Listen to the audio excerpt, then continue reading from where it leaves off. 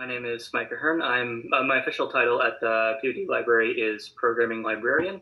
What I do in practice is essentially run the library's makerspace called the Creativity Lab, which where we use not only 3D printers but also like laser cutter, a vinyl cutter, sewing machines, a recording studio, woodworking equipment, all sorts of different stuff that I help manage and help folks use. I've got a large variety of different types of folks, or from teens to retirees to professionals, everything in between.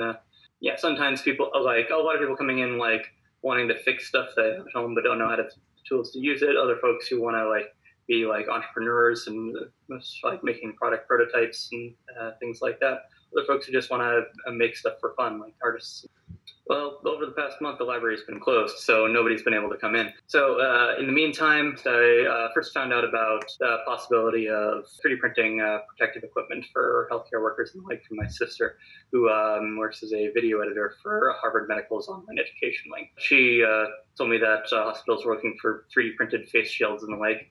So I asked the director of the library, Cate Merlin, if I could go into the library to use the 3D printers to print out a few of them, but she said since there's not many opportunities to go in there just for safety purposes, she let me take the 3D printers home. So I've been printing them pretty much ever since then. When we had originally talked over email, you were waiting on approval for if the mask would qualify. Could you explain what that was about? The mask design was already approved by the NIH.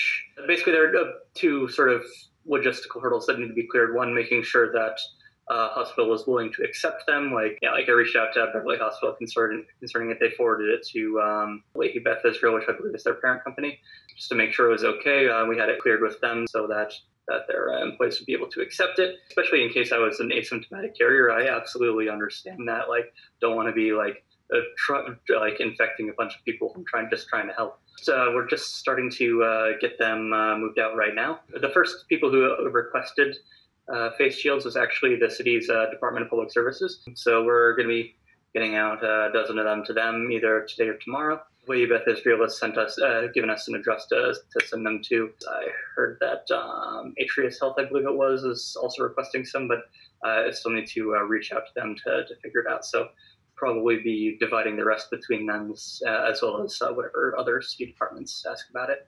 What's the process with you taking the printer home and then getting it all the way to being ready to send out?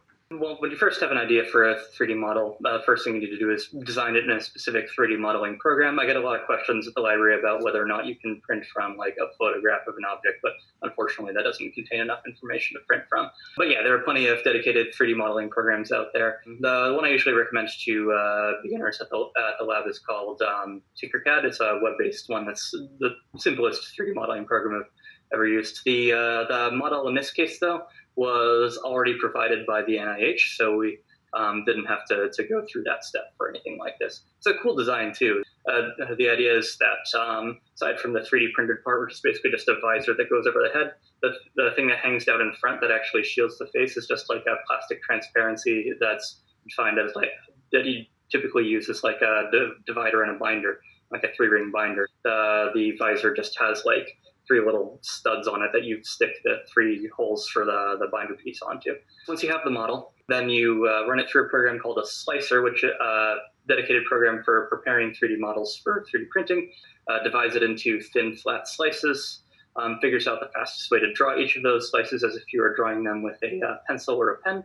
So the slicer takes everything it's figured out and puts them into a file that just contains the instructions verbatim. That is how to draw first to the very bottom layer of the object, then just to, in the case of our printers, move the plate that it's printing onto down a little bit so it can draw the next layer on top of the first one, down a little bit more, next layer on top of that, so on and so forth, from the bottom of the object all the way up to the top. I don't know if a lot of people know how accessible 3D printing equipment is now. Yeah, the price has gone down by a lot. Like owning a 3D printer has gone down by a lot in the past 5-10 years or so, as well as the ease of use too. It's pretty simple once you get the hang of it. So if anybody wanted to contact me directly, they can at ahearn@noblenet.org. So that's AHEARN @noblenet.org.